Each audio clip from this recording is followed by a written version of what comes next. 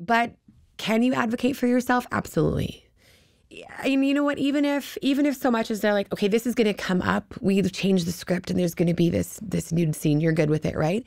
As a performer, we can say, sure, but I would like to request an intimacy coordinator. Once a performer requests an intimacy coordinator, they will bring in an intimacy coordinator. Okay, that's kind of... So that is a way to at least get some support. Talent Talk is sponsored by Company of Rogues Actors Studio, New York-style training for actors at all stages of their journey. With our part-time classes and full-time masterclass program, Rogues provides a unique post-secondary option under the guidance of working professionals. Mentoring and developing professional film and theater artists since 1993, Calgary's longest-running independent studio offers practical hands-on classes in a positive, supportive environment. Check us out at corogues.com. Company of Rogues, passionate about the art of acting.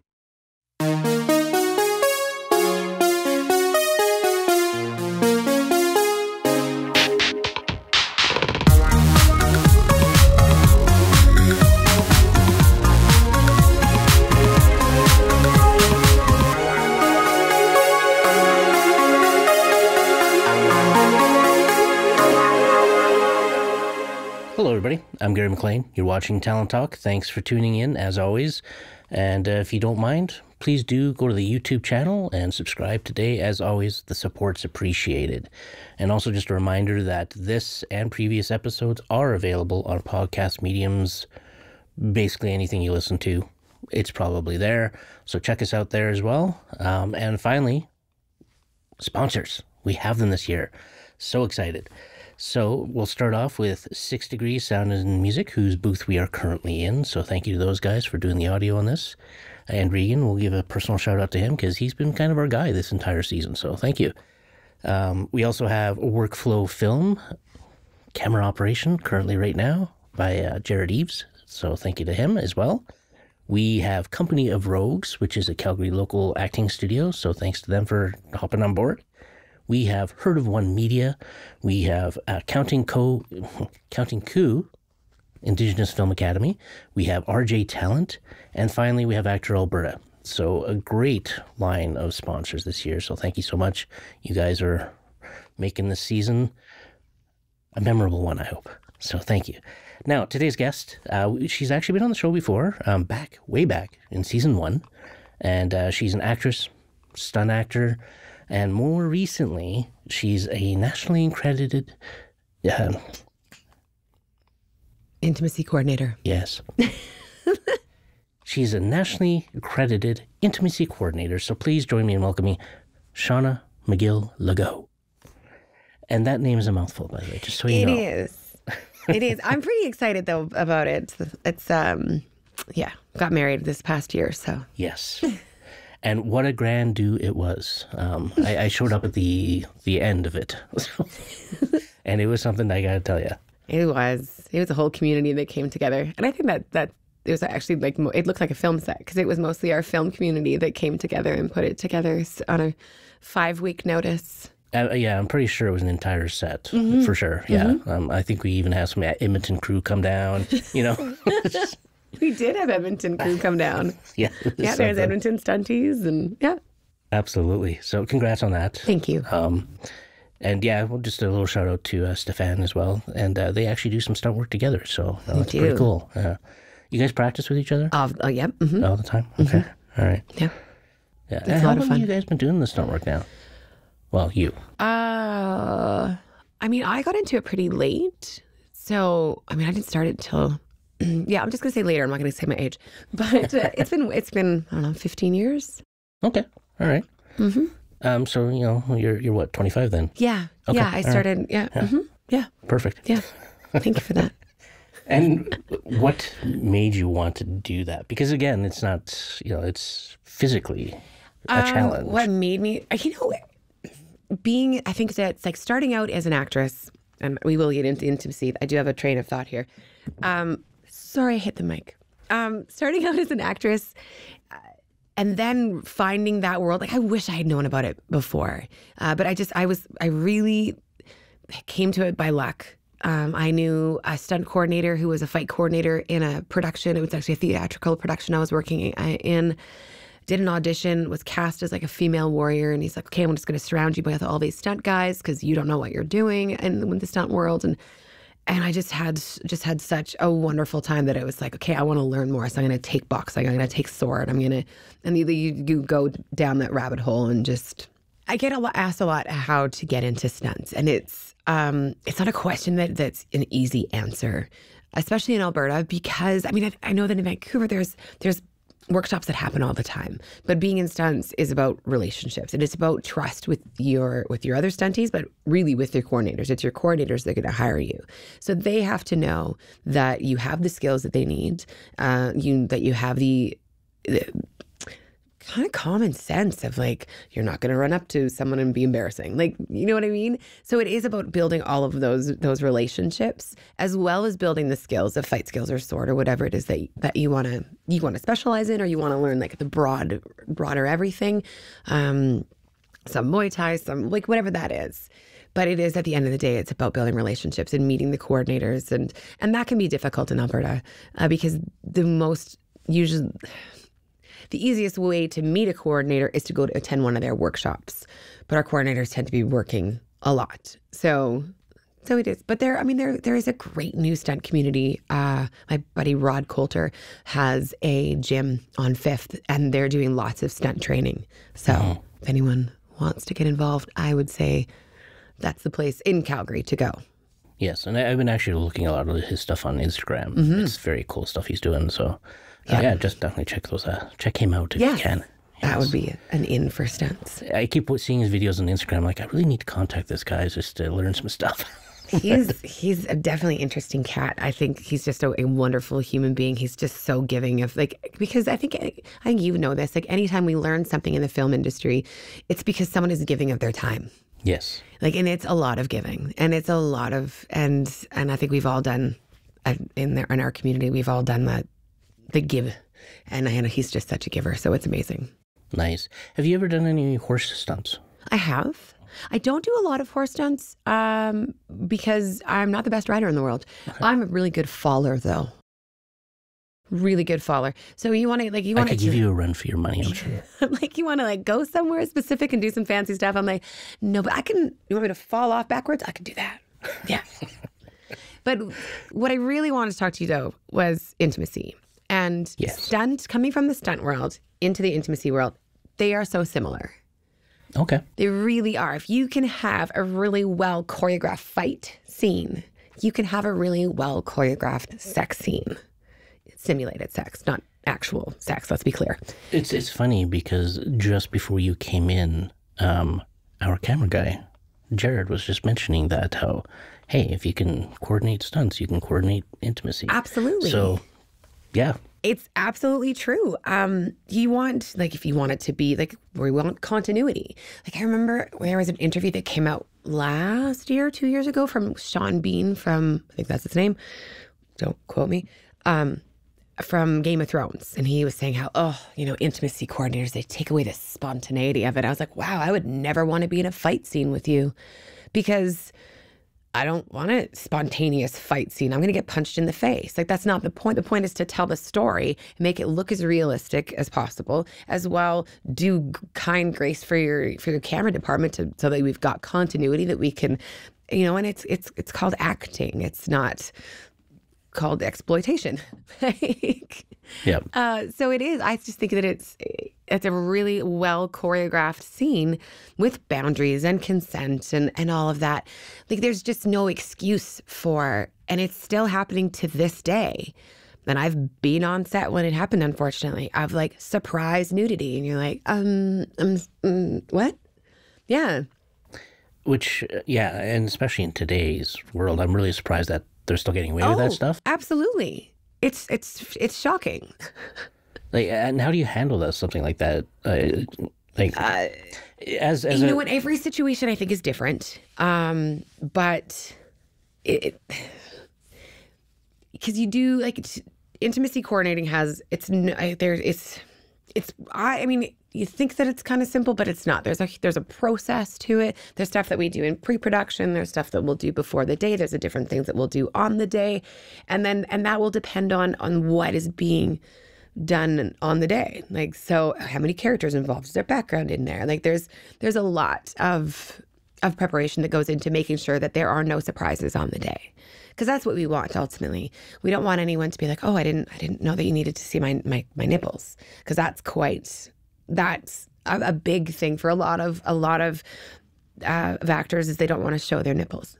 So, working around that. And so getting a clear vision of the story and the clear vision from your creative team of what they want to tell and how we're going to tell that, and making sure that's within the boundaries of our talent, making sure that our crew are aware of what is going on, because when there's surprise nudity, it isn't fair to our crew either.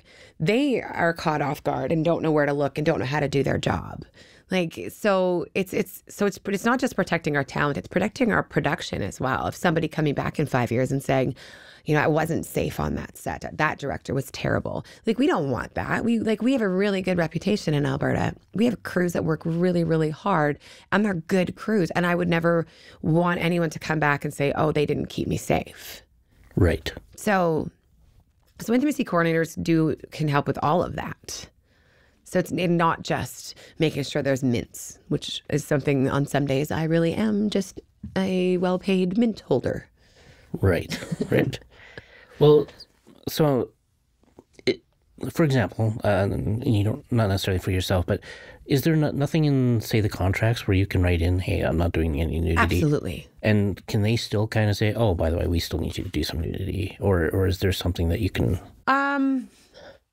Once you have it in writing, and I think that's the point, especially when it comes to nudity riders or simulated sex riders, once you have that, this is because that needs to be given to the talent and the talent's representatives for at least 48 hours ahead of time. It gets agreed upon, it gets signed. And that's part of when there is a rider on set, that's part of my job. Make sure that it's signed, make sure that it's clear. I'll go through it with the talent. But yeah, no, once that is there, that is it. And they're like, oh, we actually really wanted to see your butt. And actually that is not here specifically. And sometimes it will specifically say no back nudity, whatever that is. Right. So if there is something specifically in there that they are saying that will not be done, it will not be done. And that is the end of that. I mean, that's a start at least. Mm-hmm. And intimacy coordinating isn't just about nudity, right? It's no, it's about boundaries and consent. And I recently had it was I don't want to say it's just a makeout scene, but that's still vulnerable. So, and there's been scenes that have had no intimacy whatsoever that I've been called in for, because they were it was a domestic violence, and it was really brutal domestic violence. So I was requested to be on set as a support, because we build relationships with our talent, and I know that in this situation, okay, it isn't just about intimacy. Sometimes it's about just being an extra person to support. Right. And what's that process kind of look like? You're almost like a psychologist in a way, where you're... No, we're not. So, and Okay. I say no, we're not, because yes, we have mental health first aid, to qualify, and there's certain qualifications you have to become an intimacy coordinator.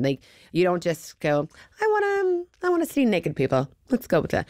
No one does that. We actually have to you have to get first, so mental health first aid is one of those qualifications. And then there's learning about modesty wear and bystander intervention. And so you do get a lot of skills that sometimes can make you feel like a therapist, but you are not. You are not a qualified therapist. And that was one thing specifically on that set that I talked about with domestic violence, is they wanted someone there in case some of the crew might have been triggered. It was just a wonderful set, and it was a wonderful production that really thought outside of the box. And we talked about this, and the lead actress on it as well. She was like, I want a safe space for anyone that's been through this, because look at the amount of crew that was there.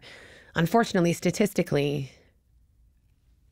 it's going to have happened to someone out there. It's going like, so they were just wonderful. But then they did say like, you know, like we want a therapist. I'm like, I'm not a therapist. I will absolutely be there to support, but I'm not a therapist. And we found a really good therapist and she stayed for the day and she had a trailer and she walked the set and was checking and talked about different triggers that can happen for people, even if it's just, you know, you're watching this scene and you start feeling sick. You start like shortness of breath, like all of like that was her training to say that this is what can happen and come talk to me if it does. Or every single union has, and we had them all printed out. There are hotlines that we can call. All of like DGC, ACTRA, the Teamsters, IATSE, they all have different hotlines to support their union members in any kind of mental health crisis, which is awesome and amazing that our unions have that. And this is all still quite new and developing. Where is it kind of, like within Alberta at least, where do you see it at right now? Like, are you seeing a growth in it? Are you seeing changes yet? Yeah. I would say, though, that Alberta is a little behind, okay. I believe. I could be wrong, but we're getting there. Every production that looks into an intimacy coordinator, there's more and more of them, which is great. There is still definitely the mentality here that, like, we've got some like Hallmark kind of films that get done, and some of them, like I've worked on some of them because they're like, well, it's just a kiss, or it's not that kind of film. I hear that too, and I'm like, ugh. Like, yeah, it's not a supportive. Anyway, I'm just gonna digress. So there are some that use it, but yeah, you still have a lot of pushback of like, you're the fun killer. I'm like, actually, what I like to think that we do is we give the confidence to our performers so that we've thought of all of the things. We've thought of all of the things that go through the mind of a performer when they're in a close proximity to someone, so that they can give the best performance possible, so that we can actually, and even if they have a boundary that, like whatever that is, like even if it's nudity or just physical contact wise, we can still tell that story without having to do like that exact thing. Like we can honor their boundaries and tell the story that the creative team wants to, beautifully, right, without railroading boundaries.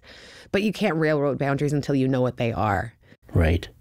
So I kind of got a couple of questions there. You bet. First off, when it comes to, what's the actual process? Does the production company say, yeah, we want an intimacy coordinator on set? Or is it something that is mandatory? Or is it? Right now, it's not mandatory. It's in the best practice. Best practice. But it's not, we're not actually in the IPA yet for ACTRA. We are, and the SAG agreement, again, I think it's best practice. There are things that are in there that have to be done, like the 48-hour nudity riders and simulated sex riders. That's a have to. Those are in the agreements. But intimacy coordinators themselves, not quite in the agreements. We're hoping for 2024's IPA to be in there. Okay. That's what we're aiming for. Yeah. I mean, it's, in the grand scheme of things, it's still relatively quick. It is. Which is good. And I mean, you look at like the progression of stunts to where it is today. Yeah. Like you didn't become a completely, like, you didn't have harnesses and helmets and pads. And I mean, you look at the beginning of film and the stunt work, they were really jumping on that train. And it was going fast. Yeah. And they lost probably a couple legs during, like, a lot more accidents happened. And so that was a progression to get to where it is today, to have coordinators, to have qualified coordinators, to have qualified equipment. So I think intimacy is the same. You're not going to get change overnight. Yeah. And not everyone's going to be happy about it. And not everyone's going to understand it. Yeah.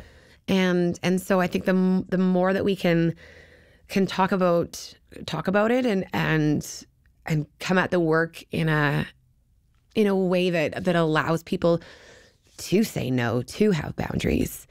I mean, that's one of the reasons why I do it. Like, my little girl is in the industry, Kiara was as well, my older one, and then my youngest. I don't want them to have that moment when there's the kiss and the director says, okay, you know what, you guys you go for it, or just figure it out.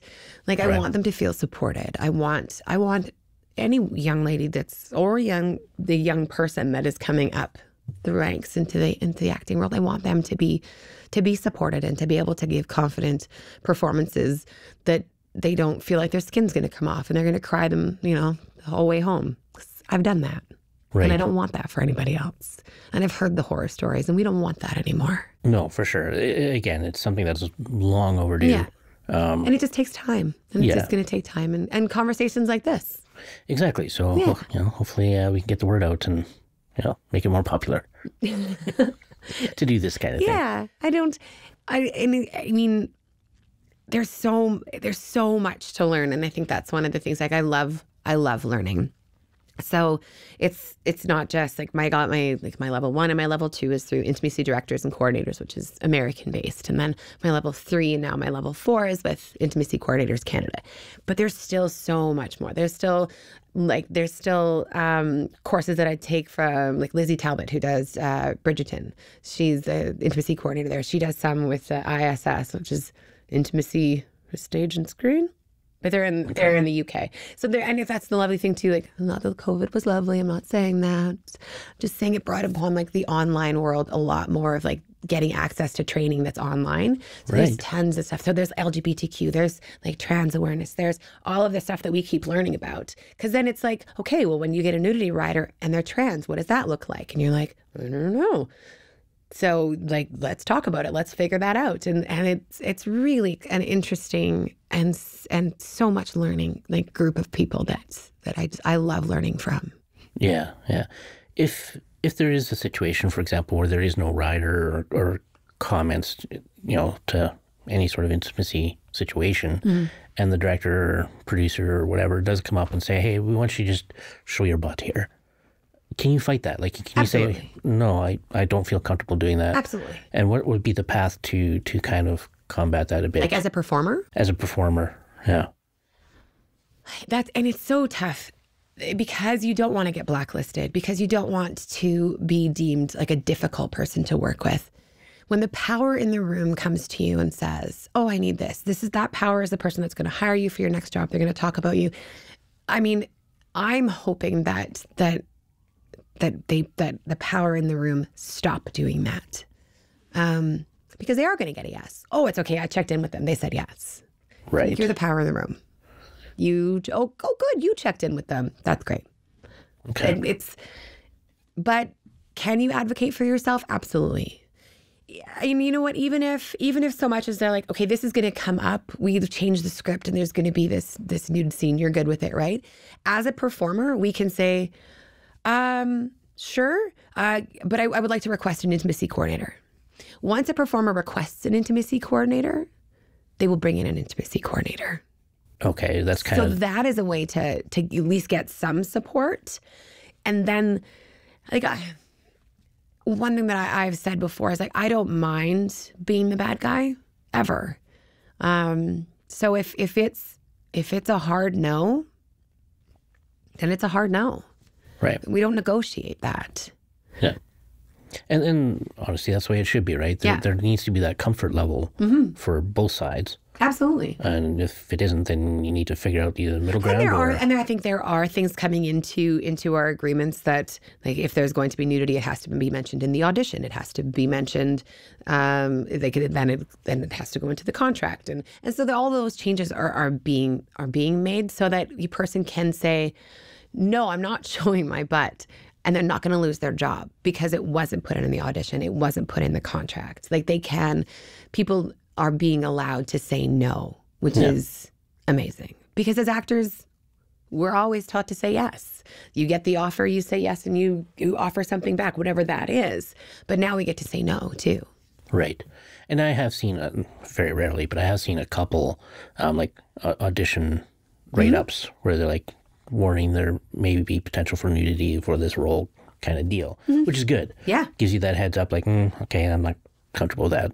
Absolutely. Back out kind of deal. But so seeing that, but it is a slow build, I think. It is. When it comes to actually being on set, though, because of course you related stunts to, right? So when it comes to the choreography of it, what's kind of the process there? Like, let's just say it's a simple kissing scene. Is there a certain coordination? Do you sit down with both actors and then So maybe the you'll have director and so converse? something like a simple scene like that of like they come in the room, they have a little kiss, they have a little dialogue, they kiss again, and then they sit down and they have like a moment and then cut. I just described a scene that we did recently.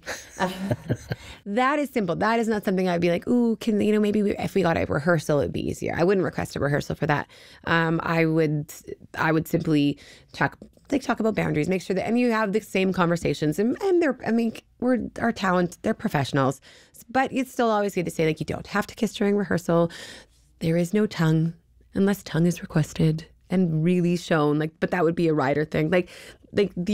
So just going over the basics. They're like, oh yeah, I know. Great. Boundaries are good. Your boundaries are good.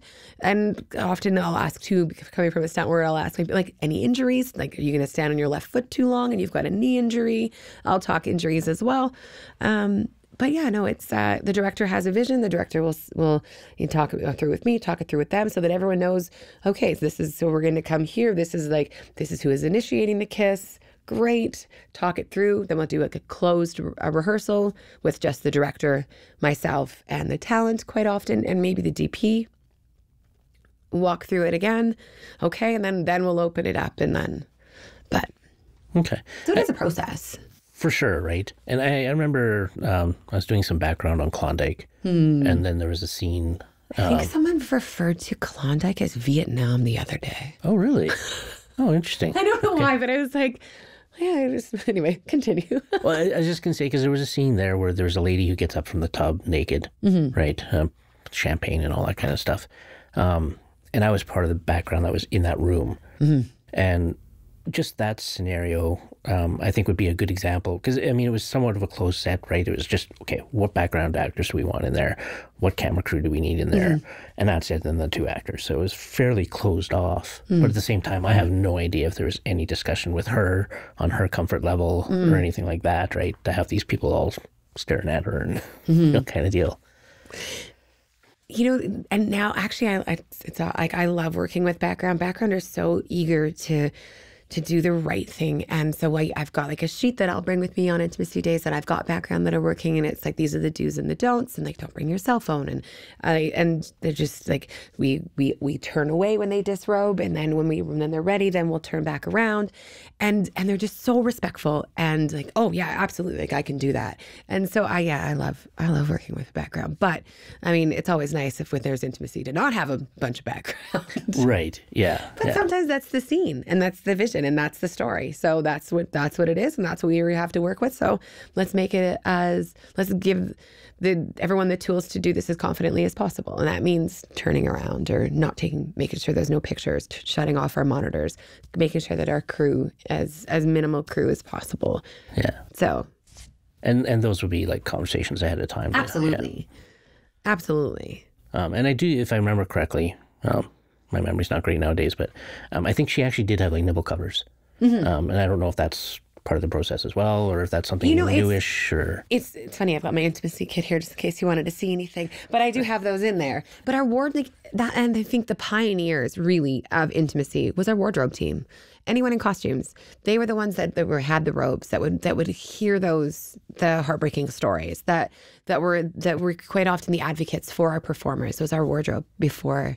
So I think for myself, I like to work closely with wardrobe because they've got the robes. They know the modesty wear. They know what bits go in what places, and they've got options. And so although I will carry them with me on larger sets, the modesty wear that I have is usually not needed because the wardrobe team, they've had it for the longest time. Okay. And so, yeah, I mean, as an intimacy coordinator, I definitely give props to our costumes department that have been carrying a lot of that job for a very long time. Okay. Well, you definitely piqued my interest with the whole kit thing as to what kind of kit you would have. So what is in your bag of tricks? In my bag of tricks, it's funny. I could bring it out, but I was like, I'm looking at the top thing and I'm like, okay. I have lots of things in there. Like because some of the things that we do when it comes to nudity, some of them are like stickers. So sometimes like hair removal is a thing. So you've got razors, you've got oil, you've got lotion, you've got just deodorant, you've got mints, you've got nipple covers, you've got covers for all different exterior genitalia, interior genitalia. And then there's barriers too that you put between. So like a floating barrier would usually be like a sponge. Sometimes there's a ball. A ball can help in the moment. But it helps to also keep that distance because you can't have genitalia touch other genitalia. It's just not a thing. Right. It just doesn't, it should never, ever happen. So you have you have your own like barrier that is attached to your body, but you could also have a floating one, which you put in between. That's a lot of the stuff that's in my kit. And then I'm trying to think of like some of the weirder stuff. Well, this is one. I have this is my top one. So it's just a sports cup. Okay. But I will use a sports cup if someone, and we talk about like, it's not very often that it happens that someone with like exterior genitalia will have like a natural vascular reaction is what I call it. Okay. But if they have a fear of that, if that is something that is really on their mind of like, what happens if this does not behave the way I want it to? I'm like, okay, so we can use a hard cup and then no one will know. So it's just something, again, it's just like little things to give our performers confidence to do their work. So they don't have to think, okay, if I have this happen to my body. Right. Like, okay, if that is something that is an issue, let's make it not an issue. That's private to you. Let's do that. What else do I have in my bag of tricks? Oh, so much tape. So much tape. Just, for different things to tape on if you need to. And yeah, there's lots of. Well, and I got to say, like, I've definitely seen a lot of, simulated sex scenes. And there's a lot of times where I'm like, how are they not actually doing something? And so obviously, because I had no idea what some of the tools might have been to help prevent anything. So that's very interesting. So, I mean, like you've got like little, this one I picked up, it's actually for your foot. But if your wardrobe is very small, it's just something that can be put in between. That again, it just helps to have a barrier in between.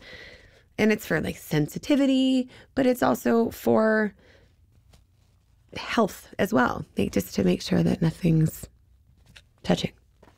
Okay. All right. So yeah, I got lots of things. And so when it comes to like, obviously you've kind of built that up and you've, I'm assuming like, does the courses you take, does it kind of tell you some of these things? Oh, absolutely. Okay. Yeah, I was working, the first time I took a kit, I was working with Janine Waddell, or she was giving a class she has classes offered through Theatrical Intimacy Laboratories, TIL. And so, so she gave us like the kit class. And I was like, ooh, like just things you don't think of. Like, I'm like, why do you need baby oil? Oh, because I carry a lot of tape and it leaves marks and baby oil gets rid of that tape mark. I'm like, I knew that from stunts. Why would I not have that in my mind? But yeah, and then also when I was taking classes through Intimacy Coordinators Canada, same thing. They go through a kit class and they teach you, well, like, this is what you're going to need to have. Because you don't know when you're going to need an extra toothbrush. Like that someone's going to request a toothbrush, or you don't know when someone's going to request some deodorant, or you don't know when someone's going to request. There's lots of comfort items too. I also carry essential oils with me as well, because sometimes someone may want to have that smell like in their tent, for example, or again, it's just those conversations of a woman might be menstruating and she is feeling like she's doing a birthing scene and someone's going to be really close. And she's like, what about smell? Some women have smell, some women don't have smell. Some women are just worried that they have smell. Right. And so it's like, okay, let's take a panty liner. Let's stick that on the outside of your underwear, underneath like your wardrobe, not touching your skin. Put some essential oil on that so that you feel confident that if you're going to be close enough to smell something, it's going to be lavender. Like, there's just little things like little problem solving things that I never thought of before. Right. Because that is a thing. Like if someone has internal genitalia, are they going to be menstruating on the days of this, that you guys have scheduled this nudity? okay, so if this is like, let's talk about cycle. If that's going to interfere, let's talk to production. And they're like, it has to be this day. I'm like, okay, if it's going to be this day, this is the roadblock we're going to have. And it's easier for me to have those conversations with production, I think, than the performer being like, I think I might have my period that day. Right. Like, it's just, and a lot of performers don't even think of that until later on. So, I mean, there's just like, there's little conversations to be had that people just didn't have before. Exactly. Yeah, for sure. Yeah. We are kind of getting near the end of our time here. No, I could talk about it all day long. Absolutely. The one last question I'll kind of ask, when it comes to the schooling for it, so what you've taken is accredited. Mm-hmm. However, there are other things out there, right? Like, I'm just kind of wondering if there's just one school of learning or... No, especially if you go to this like SAG website, there are SAG accredited schools, like teaching facilities. There's, and so those are the ones that will be able to then give you like the SAG accredited title. And because it is becoming more of an accredited thing now, I think originally, early on, it was not, because there wasn't anyone else to teach this stuff. There was just the pioneers. There was just like Lindsay Summers. There was just Alicia Rodas. Like there wasn't a lot of intimacy coordinators out there. There was just Janine. Like there was but now that those people are teaching more, then now we've got more schools that are the rest of us can learn from and not have to sludge through the mud quite as hard as they did. Perfect. Well, on that note, I think we will call it into the show. I am going to do, first off, thank you for being on the show and talking about the intimacy. I think it's a great topic. It's something we've needed for many years. Mm-hmm. So thank you for that, and best of luck with moving it forward. And thanks for the folks watching. I hope you enjoyed the show. We'll see you next week, everything else. So thank you again. And we do want to do a quick little plug for Joe Pickett. Yes. So we have a special guest, if you don't mind coming in. Maybe you can introduce and do a little plug. You, my love, I think you can introduce yourself. You have to tell Gary your name. Or the camera. Cameron, and I filmed on Joe Pickett. Who do you play? I was Lucy Pickett. Mm-hmm. So I was one of the daughters. And yeah. And where can people watch it? Paramount Plus. And if they don't have Paramount Plus, what can they do? Download it. They can download it. But there's also a code that's just Pickett. And then you get 1 month free of Paramount Plus. Mm-hmm. So then you can watch Billy the Kid. You can watch Joe Pickett. You can watch Yellowstone. Like Yellowstone. Yeah. There's a lot of things on there. Yep. So you get 1 month free if you use the code Pickett. Yep. Perfect. Awesome. Thank you so much. Thank you. Thanks. So make sure you check that out. She's adorable. Adorable.